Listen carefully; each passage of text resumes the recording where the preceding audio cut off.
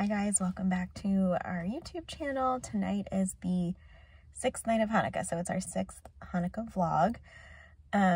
Probably a short video because we're just going to be lighting candles and then going to the rabbi's house for Shabbat dinner tonight, so I won't be filming there.